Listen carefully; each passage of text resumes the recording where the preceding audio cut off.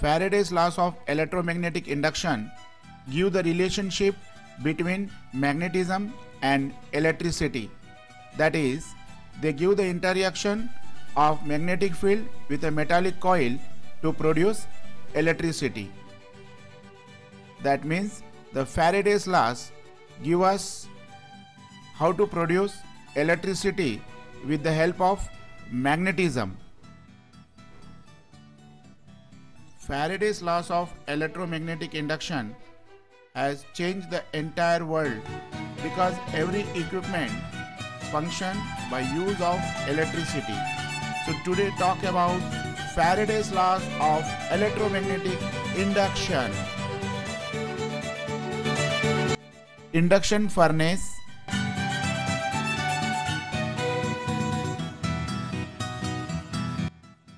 alternator.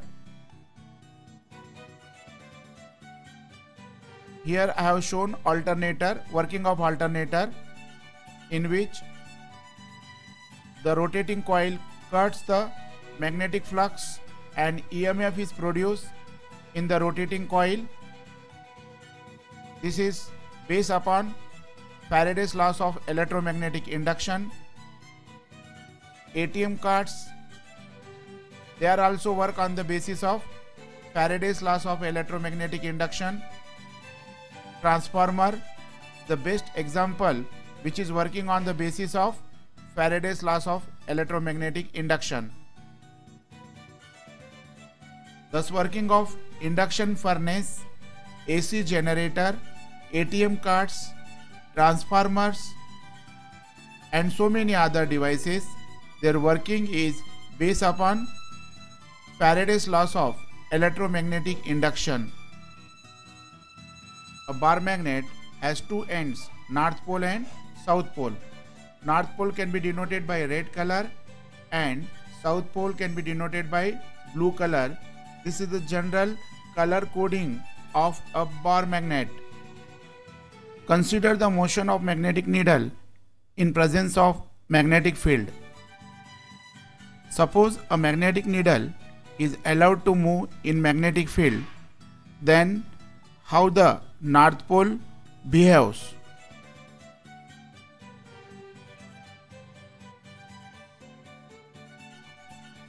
We observe that the magnetic needle, the north pole, has moved along the path shown. This path is called magnetic line of force. It is also called field line. Now let us define magnetic line of force. The path along which a free north pole moves in presence of magnetic field is called as magnetic line of force.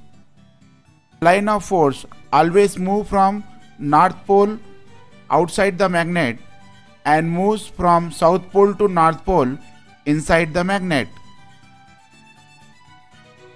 In this way, large number of lines of force originate from north pole of the magnet and they travel outside the magnet from north pole to south pole, and again from south pole to north pole they travel from inside the magnet.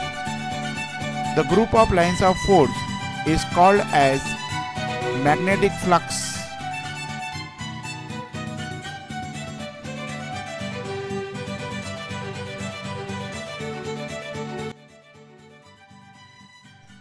Thus, magnetic lines of force start from north pole, travel up to the south pole.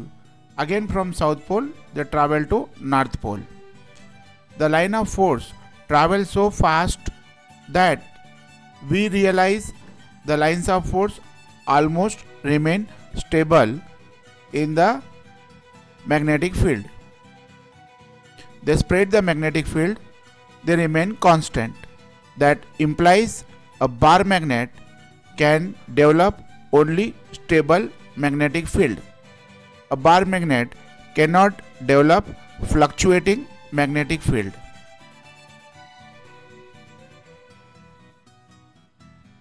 And if we move the magnet from one position to another position, then magnetic lines of force also move along with the magnet. They are neither decreasing nor increasing. That implies the magnetic flux associated with the bar magnet always remains constant. It does not change. But if the bar magnet is moving around the coil, the flux linked with the coil changes. No doubt the flux developed by the magnet will remain the same, but flux linked with the coil changes. This is the central idea of Faraday's laws of electromagnetic induction. According to Faraday, if the bar magnet moving around the coil, then flux is cut by the coil, and as soon as the flux linkages with the coil changes, then EMF is produced in the coil and current start circulating. If you connect a galvanometer in the circuit, the deflection is observed in the galvanometer. This is what observed by the Faraday, and this is the Faraday law of electromagnetic induction. EMF produced in the coil depends upon speed of the magnet. If magnet is moving slowly, then less EMF is produced in the coil. And if the magnet is moving faster, then more EMF is produced. Implies the EMF produced in the coil depends upon the speed of the magnet. When a bar magnet is moved towards the coil, coil also behaves as if a magnetic pole, and coil acts as either a north pole or a south pole depending upon the direction of motion of the magnet.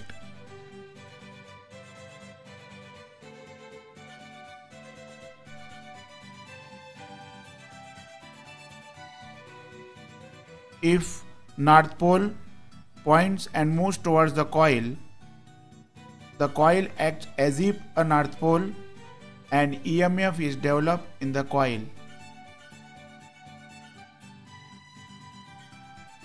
Due to the motion of the magnet, EMF is developed in the coil called induced EMF. Because of induced EMF, current is set up in the coil which flows in the anticlockwise direction as shown in the animation,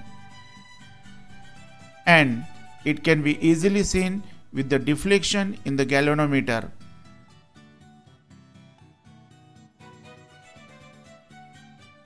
And if the north pole moves away from the coil, then EMF is induced in the coil, and the coil acts as if a south pole. And due to induced EMF, the current is set up in the coil, and current flows in the coil in the clockwise direction.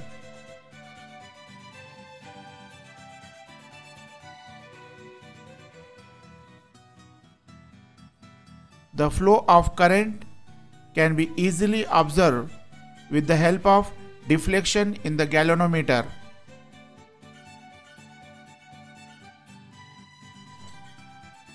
And if the magnet is performing to and fro motion, then while the north pole is brought near the coil, magnetic flux linked with the coil increases, and when the north pole is taken away from the coil, magnetic flux linked with the coil decreases.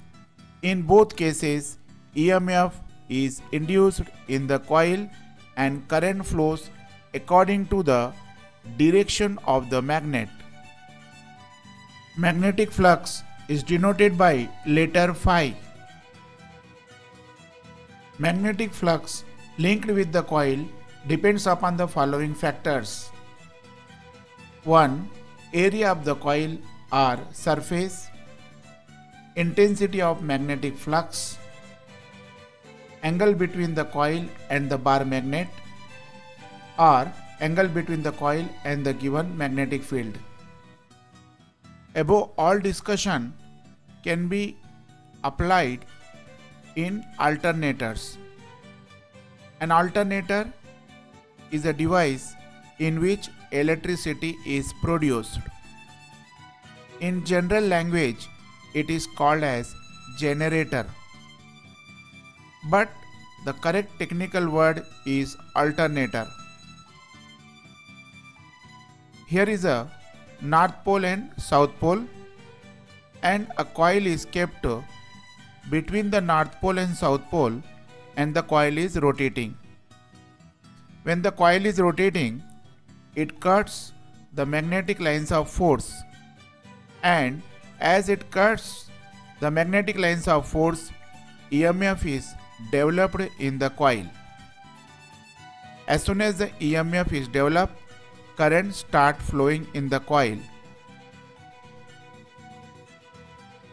EMF produced in the coil depends upon the speed of rotation of the coil. As the induced EMF increases, amount of induced current also increases. Thus, Faraday's law tells us interaction of magnetic field with electric circuits or interaction of magnetic field with coils to produce electromotive force. Faraday's laws of electromagnetic induction divided into two parts. The first part of the law talks about change in the magnetic flux and EMF production. Second part of the law talks about speed of the change in the magnetic flux, that is, rate of change of magnetic flux. Thus, the first law talks about EMF developed due to the flux linkages, and second part, the rate of change of magnetic flux. Now let us define Faraday's first law and Faraday's second law. Faraday's first law: if magnetic flux associated with a coil changes, then EMF is always induced in the coil. Faraday's second law: the magnitude of induced EMF in a coil is directly proportional to the rate of change of magnetic flux. Let initial flux linked with the coil equals to phi1. Let final flux linked with the coil equals to phi2. Change in flux linkages with the coil d phi equals to phi2 minus phi1. Time taken for change of flux phi2 minus phi1 equals to time dt. According to Faraday's second law, induced EMF directly proportional to rate of change of flux linked with the coil, therefore E proportional to d phi by dt. SI unit of induced EMF is Weber per second or volt. I repeat, Weber per second or volt.